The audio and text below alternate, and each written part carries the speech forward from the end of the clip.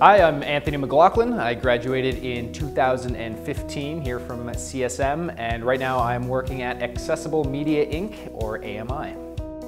My favorite memories are in the control room.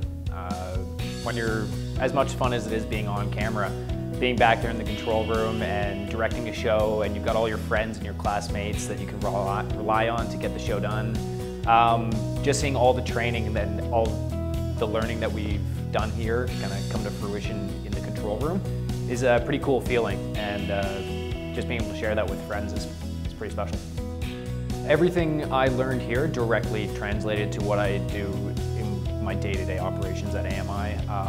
I'm cutting clips from stories that me and my team have gone out to film. We're just a small 3-person team. In the real world, you may not want to be a camera person, you may not want to be a writer, but everything that you learned here will directly come up, and you're going to lean on those skills that you picked up here.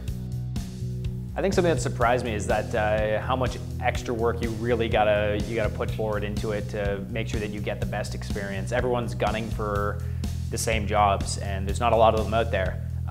So you really got to set yourself apart, and that takes a lot of work, but it's all worth it in the end because things always seem to work out. I tell them it is a wild 2 years. It's going to go by really, really fast. The industry is a good monster, but it's a monster. But I wouldn't change a thing.